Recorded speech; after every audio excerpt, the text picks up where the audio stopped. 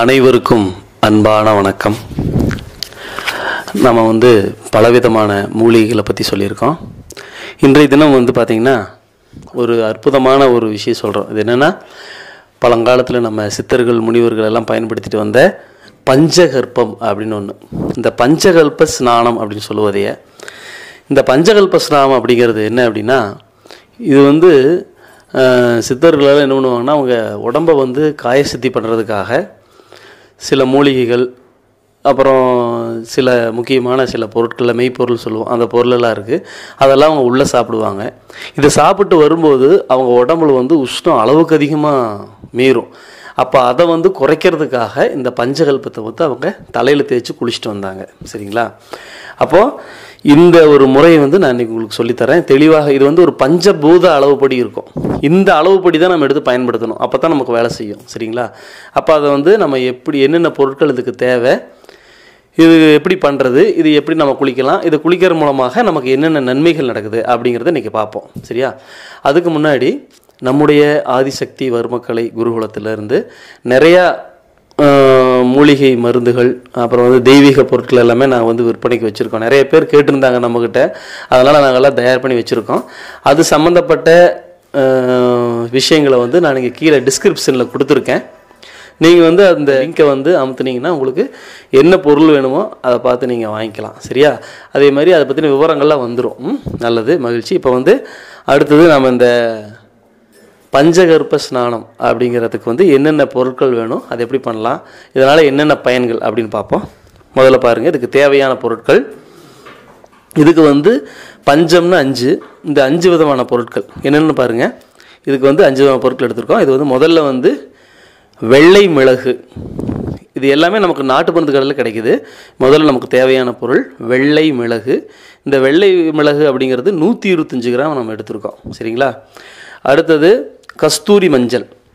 இந்த கஸ்தூரி மஞ்சள்ங்கிறது 75 கிராம் நம்ம எடுத்துக்கணும். நெல்லி முள்ளி அப்படின்னு சொல்லுவோம், அதாவது நெல்லி வற்றல். நெல்லிக்காயை எடுத்து அதை காய வச்சு எடுத்தது ஒரு 150 கிராம். கொட்டையில் எடுத்துக்கணும். இந்த கொட்டை இல்லாதது நம்ம 150 கிராம் எடுத்துக்கணும். சரிங்களா? அடுத்தது கடுக்காய். இது ஒரு 100 கிராம். கடுக்காயில் அந்த உள்ளக்கிற பருப்பு எடுத்துக்கிட்டு மேலே இருக்கிற தோலை மட்டும் தான் நம்ம பயன்படுத்தணும். அது ஒரு 100 கிராம். அடுத்ததாக இது வேப்பம் பருப்பு. இந்த வேப்பம் விதை நாட்டு மருந்துகளில் கிடைக்குது. இதில் கூட இந்த மேலே ஓடு இருக்கும், அந்த ஓடை நீக்கிட்டு நம்ம உள்ளே இருக்கக்கூடிய பருப்பு மட்டும்தான் எடுத்துக்கணும். அது 50 கிராம் எடுத்துக்கணும். இது பஞ்சபூத அளவு.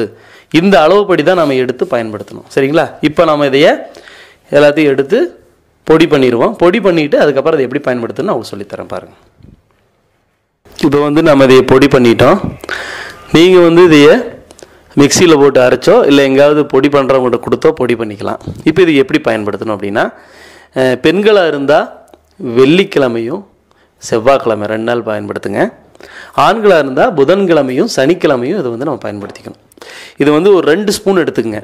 2 ஸ்பூன் எடுத்து பசும்பாலில் போட்டு காய்ச்சுங்க. ஒரு கொதி வந்த உடனே, அதாவது பசும்பால் 2 ஸ்பூன்னா, பசும்பால்னால் ஒரு டம்ளர் பசும்பால் கரெக்டாக இருக்கும். 1 டம்ளர் பசும்பாலில் 2 ஸ்பூன் போட்டு காய்ச்சினிங்கன்னா ஒரு கொதி வந்தோடனே எடுத்து வச்சுட்டு கொஞ்சம் இளம் சூடாக இருக்கும்போது தலையில் தேய்ச்சிக்குங்க. பெண்களாக இருந்தால் உடல் முழுவதும் தேய்ச்சிக்கலாம். ஆண்கள்லாம் தலையில் மட்டும் தேய்ச்சா போதுமானது. சரிங்களா?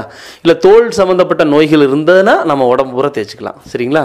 அப்போ இதையே நம்ம தலையில் தேய்ச்சிட்டு ஒரு அரை மணி நேரம் விட்டுட்டு இளம் சுடுதண்ணியில் தான் குளிக்கணும். சரியா? இளம் சுடுதண்ணியில் குளிச்சுக்கணும்.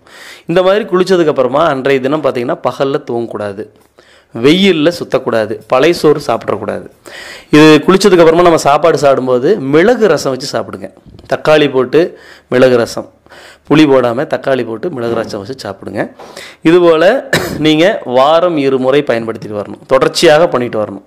இப்போ இந்த மாதிரி நம்ம பயன்படுத்திட்டு வந்தால் என்னென்ன நன்மைகள் கிடைக்கும் அப்படின்னு பார்த்தீங்கன்னா, முதல்ல கண் சம்மந்தப்பட்ட நோய்களெல்லாம் நமக்கு விலகிடும். அதாவது கண்ணில் இருக்கக்கூடிய அனைத்து குறைபாடுகளும், பார்வை மங்கல், இல்லை கண்ணில் நீர் வடிகிறது, கண்ணில் காசம்னு சொல்லுவோம், கண் மறைப்பு, இந்த மாதிரி கண்ணில் இருக்கக்கூடிய, அப்புறம் மாமிசம் வளர்றது, அந்த மாதிரி எல்லா பிரச்சனைகளுமே நமக்கு தீர்ந்துடும். சரியா?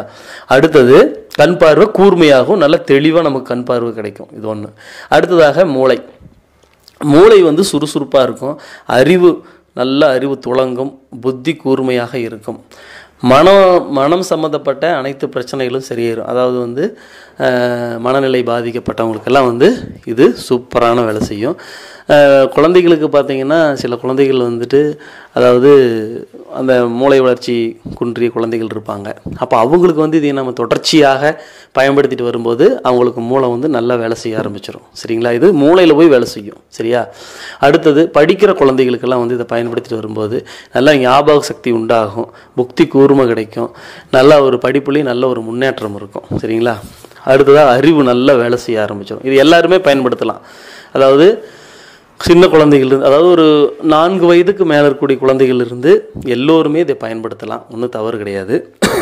அடுத்ததாக இது இன்னொரு விஷயம் என்னென்னா, தலையில் வரக்கூடிய பேனு, பொடுகு, அப்புறம் ஈறு, அப்புறம் வந்துட்டு முடி உதிர்தல், இந்த சுண்டு சொல்லுவாங்க, கரப்பான், இந்த பிரச்சனை எல்லாமே தலையில் வரக்கூடிய அந்த எல்லா பிரச்சனையுமே சரியாயிரும். அதே நேரத்தில் முடி வந்து நல்லா கருகருன்னு நல்லா நீண்டு வளரும். சரியா? உடம்புல இருக்கக்கூடிய எல்லா தோல் நோயெல்லாம் குணமாயிரும். அடுத்தது உடம்புடைய சூடு கம்மியாகும். அதாவது அதிக உஷ்ணம், காங்கைன்னு சொல்லுவோம், உடலில் வரக்கூடிய சூடெல்லாம் குறைஞ்சி உடம்பு வந்து குளிர்ச்சி அடையும். இது ரொம்ப ஒரு அற்புதமான ஒரு இது. அதாவது நரைத்திரை நீங்கும்னு சொல்கிறாங்க சித்தர்கள். நமக்கு வந்து நம்ம உயிரோடு இருக்கிற வரைக்கும் நமக்கு நோய் வராதுங்கிறாங்க. இந்த எண்ணெய் தேய்ச்சி குளிக்கிற மாதிரி இதை தேய்ச்சி குளித்தாலே போதுமானது. நமக்கு சாகிற வரைக்கும் நம்ம உடம்புல வந்து நோய் அப்படிங்கிறதே வராது. குறிப்பாக வந்து இந்த குழந்தைகளுக்கு ரொம்ப ரொம்ப உதவியாக இருக்கும். நம்ம எல்லாத்துக்குமே வந்து ரொம்ப ரொம்ப உதவியாக இருக்கக்கூடிய ஒரு அற்புதமான மூலிகை தான் இந்த 5 விதமான மூலிகை கலவை. இதுக்கு பேர் பஞ்சகல்ப ஸ்நானம் அப்படின்னு சொல்லி சொல்கிறோம். சரிங்களா? இதை எல்லோரும் பயன்படுத்தி பலன் பெறுங்க. மேலும் ஒரு நல்ல காணொலியோடு உங்களை சந்திக்கிறேன். நன்றி, வணக்கம்.